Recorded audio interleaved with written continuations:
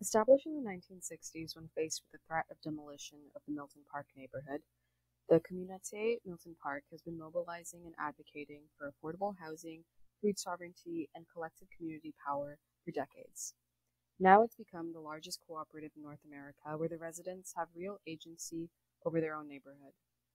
Today I'll be chatting with Nathan McDonnell, a community organizer at Milton Park, who has been working with the organization for the last decade to dive into the history of Milton Park, the various moving pieces of the cooperative, and what other community-led organizations can learn from their success. Hi, Nathan. Thank you so much for joining me today. Hi. Thank you for having me. It's my pleasure. I would love to be here talking to you about a little bit about the history of Milton Park, how the Citizens Committee has formed, and what kind of work they're getting up to today. So, I'd love to talk a little bit about what kind of work you do at Milton Park. Yeah. So I've been involved in Milton Park for the last since 2015, I'm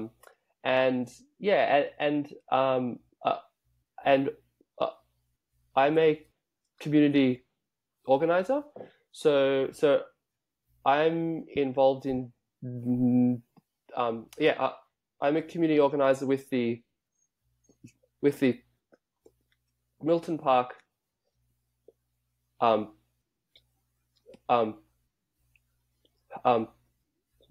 Citizens Committee, and as a community organizer, I do things like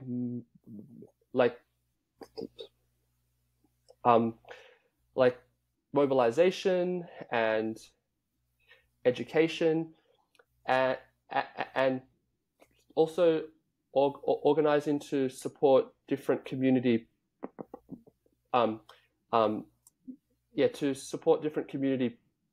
projects.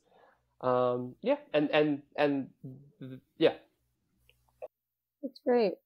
It's been almost 10 years now that you've been at Milton. Fantastic. I would love if we could dive a little bit into the history of Milton Park, how it was formed, how the Citizens Committee was formed, like the factors that contributed to it, and how it's become one of the largest cooperatives in North America. Yeah. So the history goes back. The history starts back in the 60s, when a company had quietly bought up lots of different housing in the neighborhood, and then in 1968 they came out and announced their grand plan to knock down all the housing and to build the city of the 21st century with like high-rise hotels and apartment towers, things like that. And then so this provoked a community struggle because the people who lived in the neighborhood were mostly working class people, and they really wanted to stay in the neighborhood and also to keep the housing affordable, and to also protect the heritage architecture. And so they started to do organizing. So they went door to they went door to they knocked on people. They started to organize in the community. Started to sign petitions. They organized. They organized protests. So they tried all these different tactics, but they weren't able to stop the first stage of the project. So the project had 3 stages, and they even did a occupation of the offices of the company, and they even squatted housing that was about to be knocked down. So they tried all these different tactics and were unsuccessful in stopping the first stage of the development project. In total, there were going to be 3 stages. So the company knocked down some of the housing, built the first stage, and those are the high-rise towers that we have now. But because of all that community activism and because of an economic crisis, they were able to stop the other 2 stages of the project, and so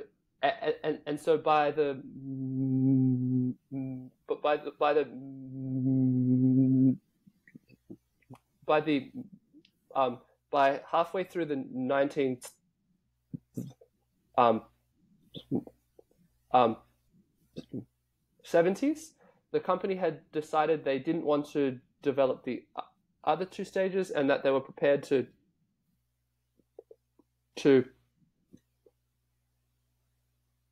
sell. So the community saw this as an opportunity, and then began to organize to make a strategy to buy up those undeveloped housing and put them and gain community control of them, so that they could be so that they could become community controlled social housing, and they were able to do that by putting pressure on the federal government, and who at that time had just created CMHC and was beginning to experiment with in creating social housing, and so this started the creation of the communauté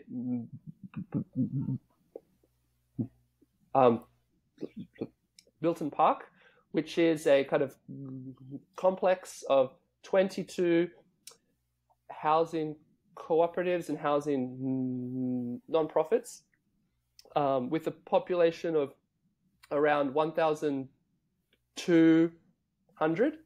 So it's a really incredible project where the housing is all community controlled, and there's no landlords, and it's basically taken these properties off the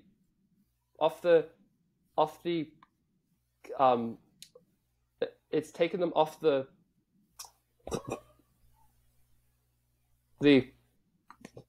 private market. So that's I guess the history of how we got the housing, and it was the largest cooperative housing project in North America. How did it grow to become like the largest? I mean, I think when we think of housing cooperatives, we think of something at a much smaller scale. Is it just because of the properties and the land that was at risk, and that was the opportunity that was at the Bay, or was it because of the people that were working together and mobilizing? Yeah. it was very much it was yeah it was it was both because of the commitment of the people who were organizing, because they were and I can understand, because they were trying to um, trying to um, they were trying to defend their homes. I I guess there are three things that made the that made this kind of struggle successful. The first was that there was a very strong sense of community activism and community mobilization, and and as we know, this was a period in the 60s where there was a lot of activism happening in society. Also, it was because of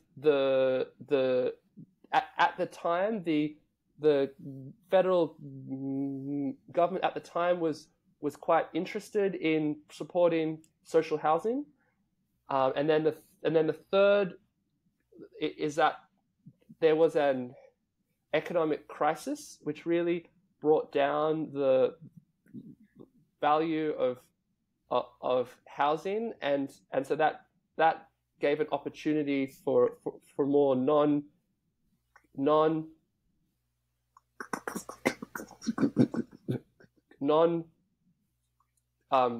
capitalist types of housing, because if housing isn't expensive, it's much easier to purchase housing and turn it into social housing and cooperative housing. So those were three conditions that they had at the time, which made it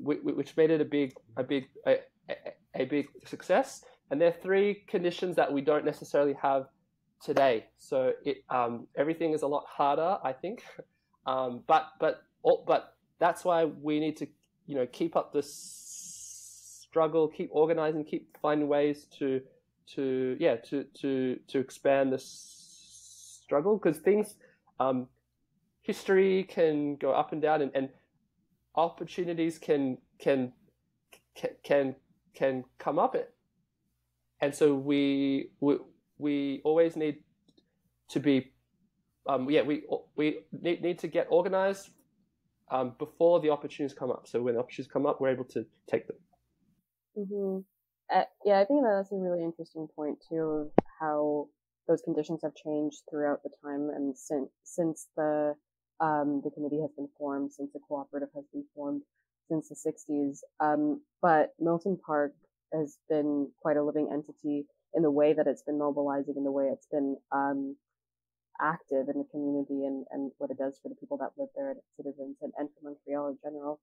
And I'm wondering how the mobilization and the way that Milton Park works to advocate for housing, for homelessness, how that activism has changed throughout the years since it's been formed. If you can talk a little bit about that.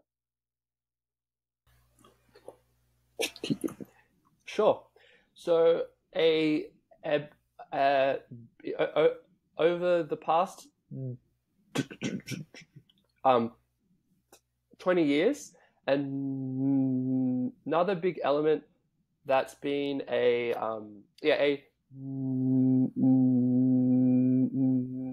another thing that's been an important element of mobilization in Milton Park has been the hospitals. So there's several hospitals in the neighborhood that the provincial government closed them down when they built the two super hospitals. And these hospitals, they're all huge. they're all huge properties, and they all are they're all important as in terms of their heritage architecture. So the and like, in fact, the Hotel Dieu Hospital is the oldest hospital in North America. Yeah, and then there's also the Royal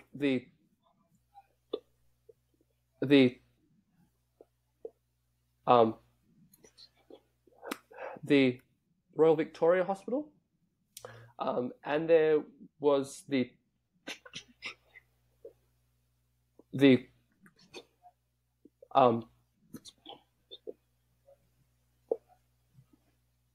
Chest Hospital. So when we knew that these properties were being closed down and they were potentially being privatized, like maybe that they would become condos, the community began to organize to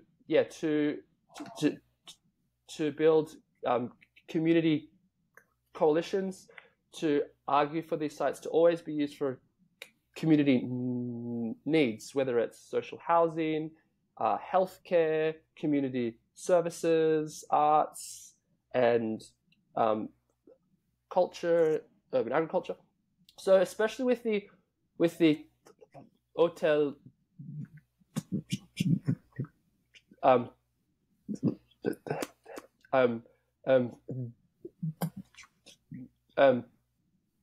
Dieu Hospital, the community created a coalition called the Communauté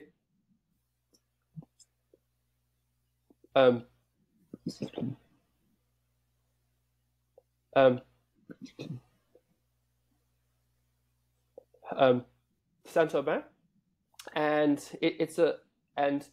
for the last almost 20 years, this coalition and its member organizations have been organizing around this hospital, and then we see it very much as a way of trying to build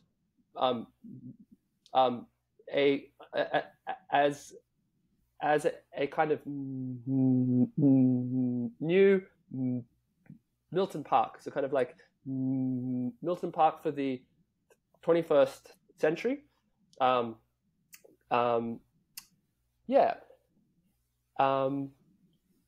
Did you want me to talk more about some of the hospitals, or does that cover? Yeah, I would love to hear more about the coalition and how the way that it works is different and complements the work that Milton Park does. Like, what is the purpose to have this coalition as a separate thing, and how is it different from the organizing that Milton Park does on its own? Yeah, so good question. I guess to answer that first, I guess first I should explain a little bit of how Milton Park is structured, just to kind of clarify that. So so the Communauté Milton Park is the kind of the network or federation of the housing organizations. So there's 16 housing cooperatives, there's 6 housing non-profits, and then there's also several other. There's several other organizations, including a community group that is the landlord of commercial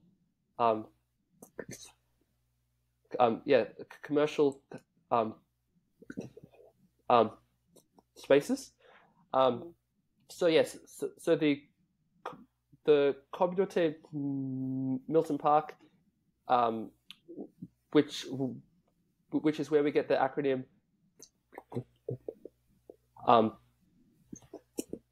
CMP. It's it's a kind of community um, um, um, land trust that that that brings together all these all these organizations. So and this functions to kind of ensure the the land is kept in community hands and kept off the private market.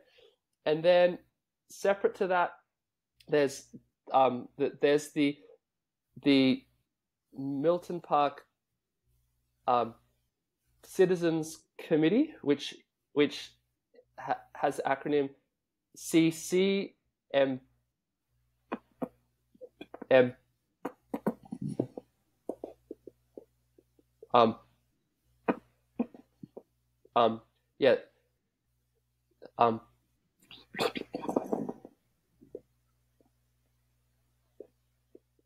P.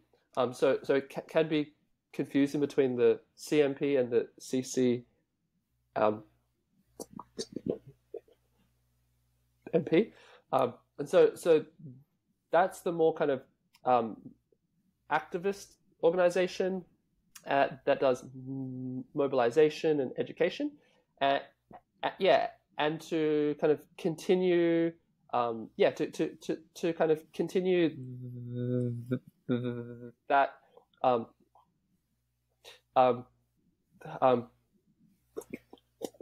legacy.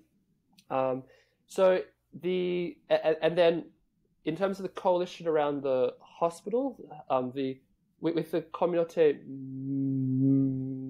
Milton Park, that's a coalition of lots of different organizations, including the CCMP, including the CMP, and also other community groups and that kind of thing. And I guess going back to the CMP and the CC, the CCMP, it would be, I guess as the activist organizations, like the people, we've always had strong participation from people in the housing co-ops, but also I think it could be stronger. I think like it's it's like there's not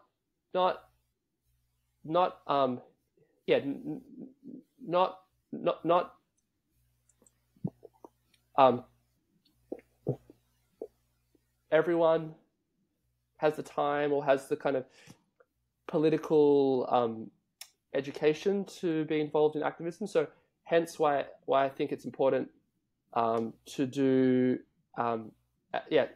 in terms of building a community movement and doing education and also finding ways to make activism accessible.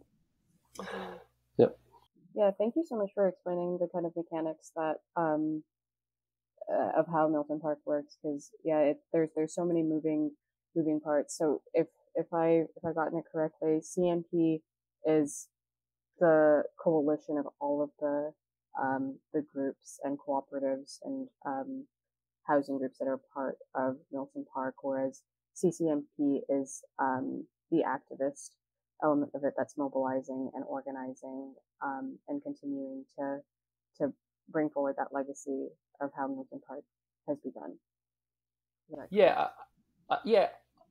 I'd say that the CMP, the Communauté Milton Park, is the coalition of the it is like the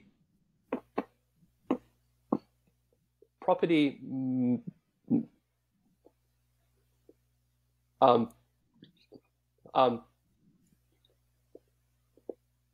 management coalitions. So they're specifically focused on like the housing and who owns it and how that is and the management of that. Whereas the CCMP um, is focused on like mobilization, education, and community projects. And then we're also a part that there's a whole ecosystem of other organizations around that also do activism and outreach and different kinds of community um, services. And if you'd like, I could also talk a bit um, a bit about some of those. Yeah, sure. And so is the Saint Urbain Coalition a part of that ecosystem as well? Okay. Yeah, I would love to hear a little bit more about the work that they've been doing for the decommissioned hospitals, and I guess before we get into that, why it is important to have this sort of ecosystem of coalitions focusing on specific work, and how that helps for the range of things that Milton Park as a whole focuses on and does. Yeah. So I, I guess I guess like in our society that there's a kind of diversity of challenges, like both socially, economically, and e ecologically. So yeah, so it so that so there's kind of like a lots of there's different organizations working on did on yeah on different things. So for example, there's a tenants union. So and and they help tenants to organize collectively against their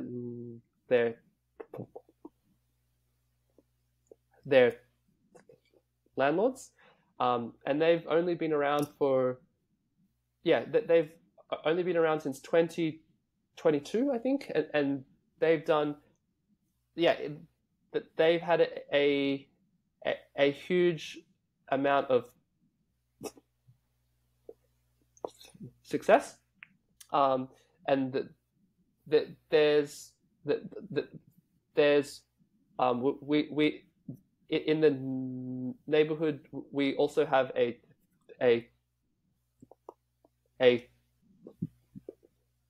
food bank, and this was created during the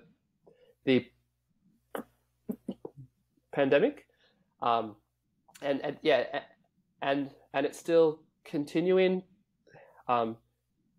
It's still continuing every Friday, and they help about every Friday they serve about 100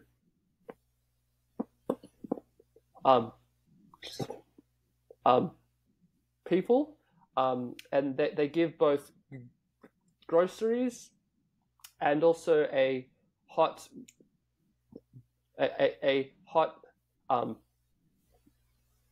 um, um, um,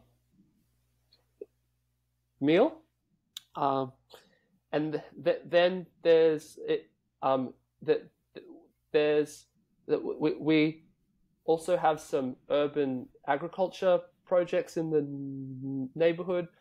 So there's a garden on the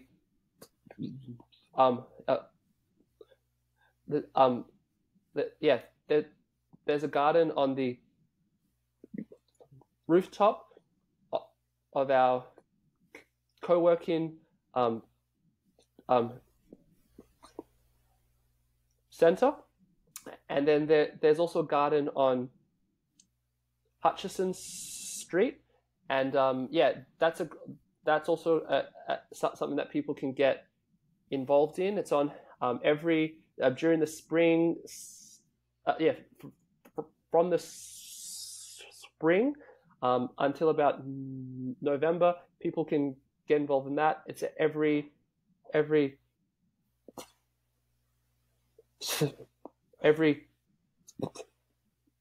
Saturday afternoon. And then there's also the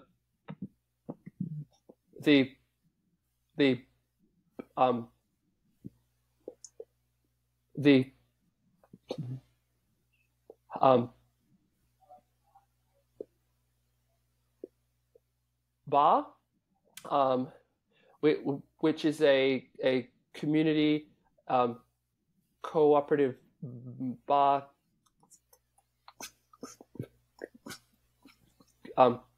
cafe, and in terms of homelessness, that we helped create an organization called Comma, which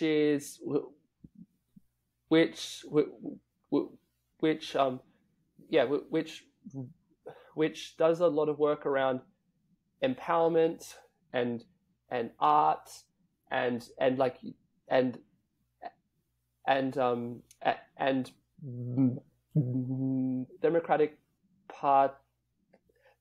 democratic participation. So using all of these kind of collective strategies to support homeless people, especially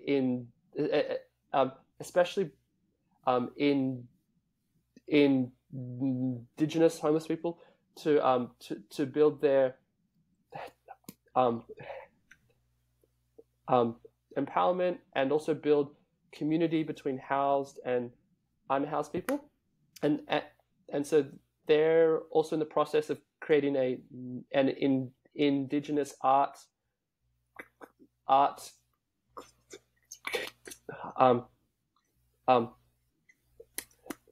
co-op as well. So yeah, those are some of the other key projects that the CCMP has helped create over the last especially since the pandemic. And then there's also other organizations in the neighborhood. There's the Milton Park Recreation Association that does a lot of sports and other kinds of activities. And it goes on and on and on. That's amazing. That's so incredible to hear about so many of the different things that are going on, and it's really so holistic. I mean, the fact that there's food banks, there's the food banks, sorry, the tenants union, urban agriculture, all of that stuff. And I guess I'm just wondering how does Milton Park have the capacity to start all these projects and do all these projects? I mean, I think it's such a goal that so many cooperatives would like to do, to serve all these different needs in the community. But I'm wondering how that is possible for you to do that. Yeah, that's a great question. I think it's a combination of two things. I think one is building on the legacy of the cooperatives. Because the cooperatives have allowed there to be a very strong sense of community in the neighborhood, because it's allowed people to it's allowed kind of working class people to stay in the neighborhood for 20 years, 30 years, and with them collectively in control of their housing, it's formed both very strong sense of community and also a very strong sense of empowerment.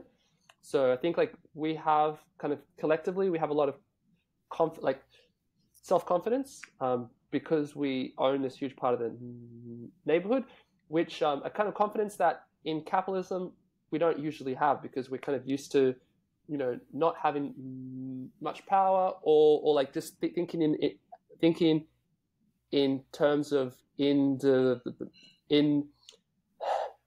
individualism. So just think in terms of me. So this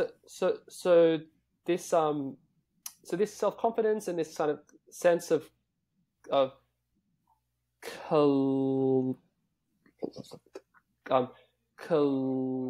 this community culture. And then also I think like the fact that like just very concretely, the fact we own so much housing, the fact that there are 12 commercial spaces that are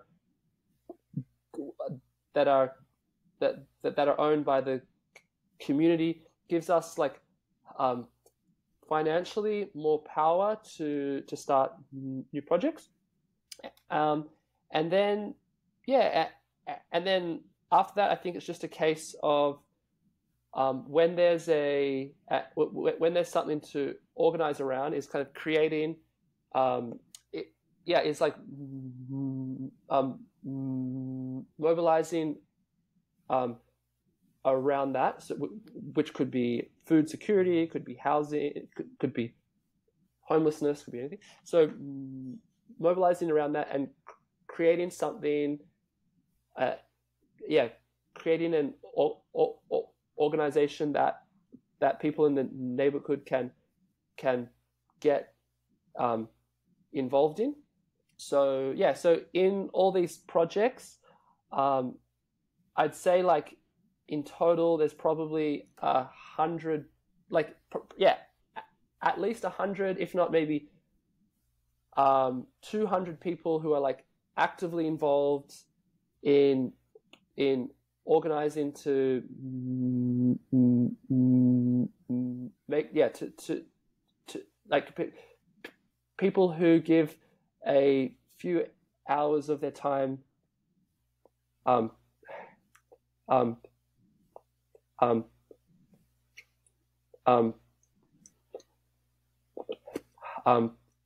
every month, and that's not counting all the hundreds and hundreds of people who are involved in organizing the housing co-ops as well.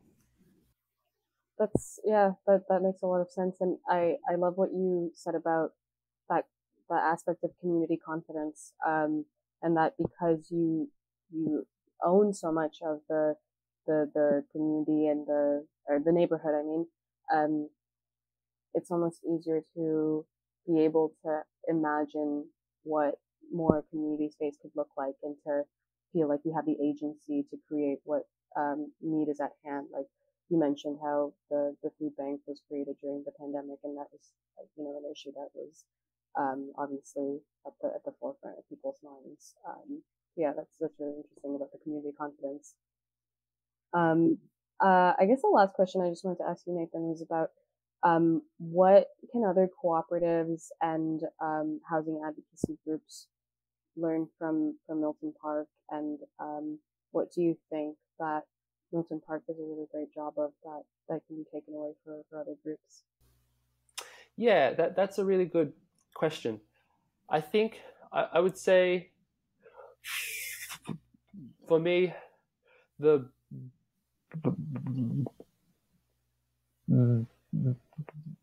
biggest thing is having a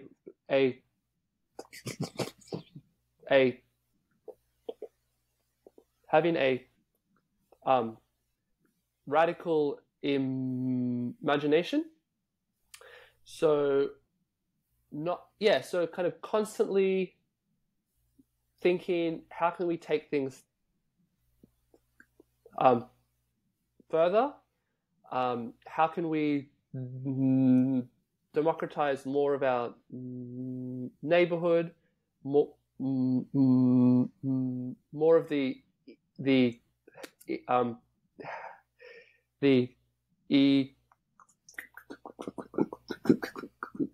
economy. And I think it's like really believing in the power of community to change things, and yeah, the power of community to build a more democratic and ecological society. And I think also it's in believing in the power and the contribution of every person. Like everyone has their, everyone, yeah, everyone has their strengths, and so it's like, not everyone has the skills to do this or that, but it's finding a place for everyone to participate in. And I think also it has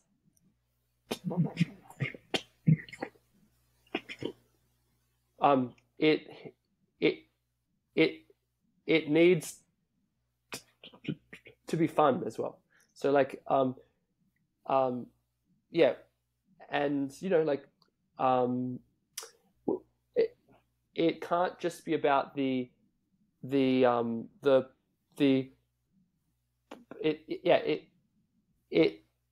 in addition to being about the political